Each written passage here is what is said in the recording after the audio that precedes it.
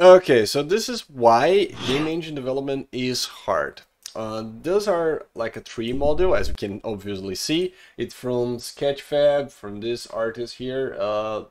Those three trees have 15,000 triangles, a bit high or low or whatever. But the deal is, I kind of wanted to download those trees and place into my game engine and create a terrain with like hundreds of trees. So I did this. I'm working on a game and I have a terrain generation component that I wrote in Python. This is Cave Engine, by the way.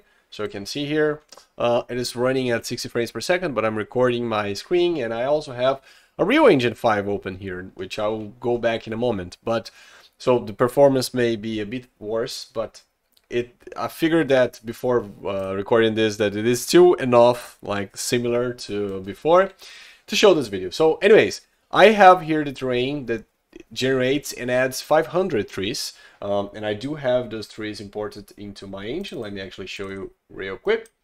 You can see I have those trees, and I do have like a custom shader. I've working on that.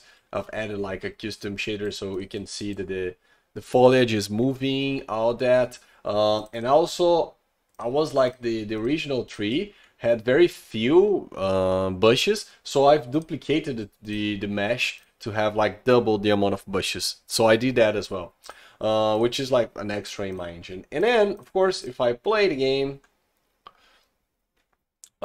it will start the game. Of course, I can walk. It's running at 51, 62.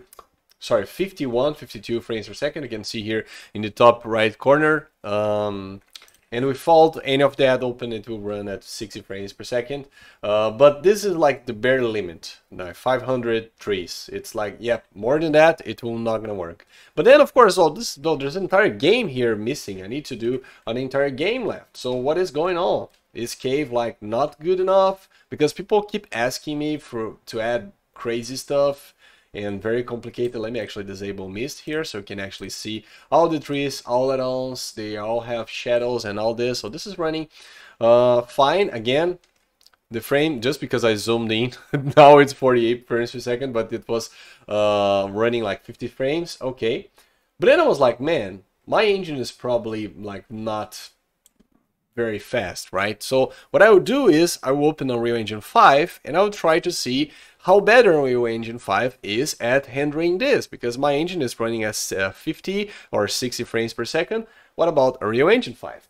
So I opened Unreal Engine 5, and first things first, Unreal Engine 5 barely runs on my machine by default, like an empty scene. You can see here that I don't have enough memory to run it. I have 1 gig, but I refuse to update my machine because every time I try to create a game that is a bit more like that costs more, for example Unreal Engine 5 itself, I get complaints all over the place, and people say that my game is bad, my engine is bad, my life is bad, and everything is bad, and I should optimize better. So I try to stick with a very old computer. I do have a GT X 960. It does have 1 gig of VRAM, by the way, so this is definitely not enough to run Unreal Engine 5. But again, if I update this, people will complain and will say that my engine is bad and poorly optimized, so I would rather optimize it. But as you can see, I do have everything, by the way, turned off in Unreal Engine 5. Projects. Anyways, everything is turned off, and the scalability, except for the shadows, because low means no shadows, and this is annoying. So I put medium. Everything is on low, and what I did here is place roughly around the same amount of vegetation that I had in Cave. I'm using the foliage too. I'm not dragging and dropping because, of course, supposedly Unreal Engine is meant to handle foliage just fine with the foliage system, so I'm not doing anything dumb or whatever, at least I hope not. And you can see here that the performance is a piece of garbage. Performance is very bad. Very bad. Let me actually close this oak tree, maybe, I don't know. But the performance is bad. It is extremely poor. And the question that I was asking myself is, but wait a second, why is performance poor? And then I started investigating and all that, and of course it's because I don't have budget to do this, of course. I need a better computer. So I need a supercomputer. But the question that I had, I was thinking, because I've been creating Cave, my game engine, for many years, and all this process, oh my god, now my encoding, you may see everything freezing. It's not due to, oh no, it's not, because OBS is actually dying to process all that with Unreal Engine open. So I'll keep the engine, I'll keep my engine open here. Whenever I try to make graphics, oh, this tree was generated in front of me. From my engine, I try to keep like the minimum specs to like the bare minimum. Like you can run this on a potato, you can run this well. Like now I'm running here, I have 500 trees, the same amount of trees as Unreal. I do have Unreal open in the background actually, and it's running at like around 60 frames per second. With animations, I do have other dudes walking around over there. I don't know if you saw this. Let me actually restart the scene so you can see them. I mean, I only have like 4 dudes. You can see a dude walking around. This is from the sample project that Cave Engine have.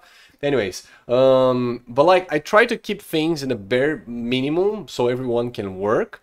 But the problem is like people, and this is the, man, this is the problem. This is the problem. I will actually type this because it is important. Okay, so I wrote this down because it's important and it's something that I want to analyze. People expect my engine to beat Unreal, like beat, like maybe beat, it's a hard word, not beat, but to compete at least with Unreal Engine 5 graphics and stuff, while running on every machine. But Unreal doesn't run well on every machine.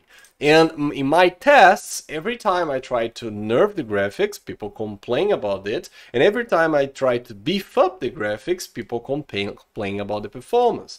So I am kind of in a moment, I mean, like, I want to improve this, like the graphics. I want to be able to handle like more trees, for example, and also have like more detailed physically based rendering. For example, people say you should add global illumination. Of course I should add global illumination, but if I add global illumination, as you can clearly see in Unreal Engine 5 here, Jesus Christ, now my computer will die. Oh my god. Oh my god. It's running at 3 frames per second. Oh boy. Oh boy. Oh boy. Okay, it's over. Jesus Christ. Well, it will probably not run on anyone's machine, and people will complain. So I don't know what you guys want. I don't know. I honestly don't know. And also, like, is this good enough? I mean, my engine works fine when it comes to performance, and it beats Unreal Engine 5 on my machine, because of course it's running at 30 frames per second, only this. Of course you can argue that there is this terrain system that my engine is not handling, but I don't think that this, anyways, will add much, especially because my engine is doing something else. But like, my engine is running fine with this amount of trees, and the graphics is not on minimum or whatever. There's no graphic settings in my engine. Why Unreal is not? So what is the answer for this? What does it mean? I don't know. I'm asking. Anyways, different video. I am not sure what we learned here, but I just wanted to show this because I'm kind of upset. Like, I'm kind of like, bro, I want this tree to be to have hundreds, thousands of trees. I don't know. Let me actually end this video by increasing this by 1,000, because I'm very curious to see how well or not well it will run with 1,000 trees. They all move. They all, oh my god, I cannot even see. This is a lot of trees. 37 frames a second with 39. Okay, with my screen in recording in progress. By the way, maybe you're seeing the recording looks very low, low FPS. It's because OBS here is screaming, saying that it is overloaded, so it's not managing the frames well. But trust me, it is running at 40 frames per second. And Unreal, well, I don't think it can keep up with that, at least not on my machine. So I don't think that optimizing means buying a supercomputer. And if you think that, I think you're wrong. Sorry for that, but I think you're wrong. And I don't want to do this. I want my engine to run on every machine. I don't know. Let me know what you think. And that's it. Bye.